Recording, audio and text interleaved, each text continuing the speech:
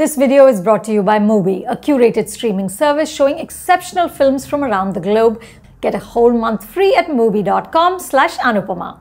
Love Aaj Kal is a confounding film about confused people. Maybe writer-director Imtiaz Ali was trying to have the storytelling imitate the emotions of his leads, but the result is an unholy mess. The title comes from Imtiaz's own 2009 film, which also features two love stories across two time zones. But the new film isn't a sequel or a reboot. Imtiaz borrows the structure of the first film to establish the same sentiment that the rules of engagement for romance can change with the times, but the essence of love, that feeling of connection that makes life worth living, will always be the same. Once again, we have a modern couple struggling with the complexities of relationship versus ambition.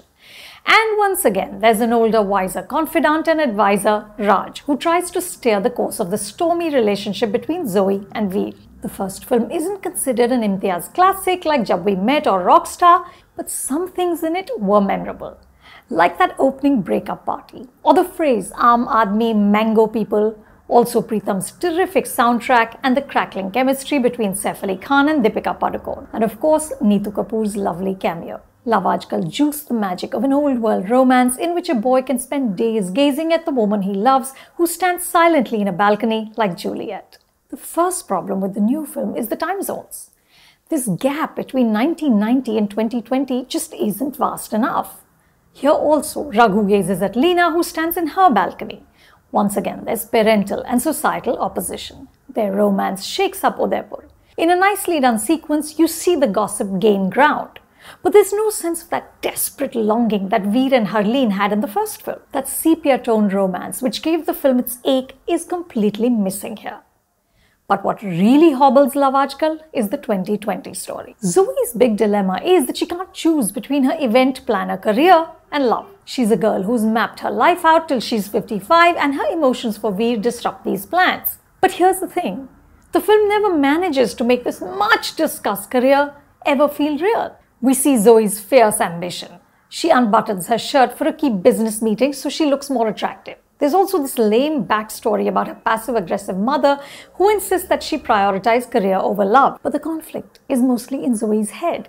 She decides not to take up an attractive job offer and then proceeds to have a meltdown about her decision. Veer doesn't make demands. He's like this friendly puppy dog ready to roll over for her. In fact, he's so pliable that his creepy stalking behavior early in their relationship just comes off as bumbling. Which makes me wonder if this entire 2-hour, 21-minute long wrestling exercise between love and career could have just been avoided with a single conversation.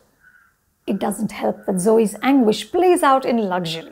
These two work out of this cushy co-working place. She parties in expensive nightclubs, she wears these stylish clothes. Her suffering is so superficial and so first world that it's tough to sympathize. Imtiaz has written Zoe as a girl who combines a brittle exterior with a fragile interior. She's complicated and muddled, in places even unlikable. This is a tough part, both to write and to play. And neither Imtiaz nor Sara Ali Khan can make it land. The camera frames Zoe in close-ups and low angles, which only underline Sara's shrillness. Her struggle to master her expressions show. Kartik Aaryan, playing both Veer and Raghu, does slightly better. Though Veer is a bewildering character. He's a roomy-coating idealist who's so awkward in the beginning that you wonder if there's some developmental issue. Raghu is better written. There's this good-natured goofiness about him at the start. His attempts to show love through Bollywood gestures and his body-hurling breakdancing is fun. Arushi Sharma, who plays Leena, has a lovely, dignified presence.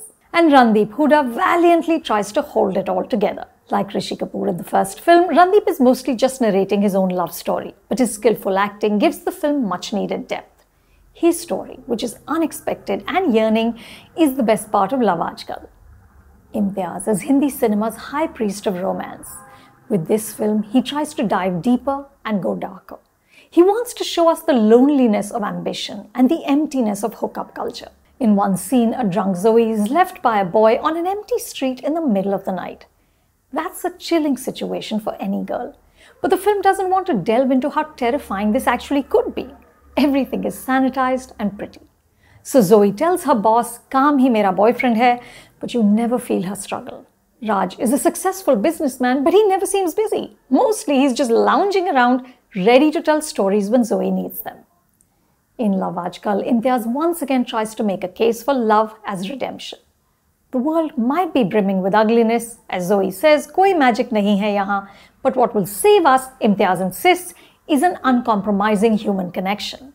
In one of the film's best scenes, Raj weeps at the gap between what he is and what he wanted to be.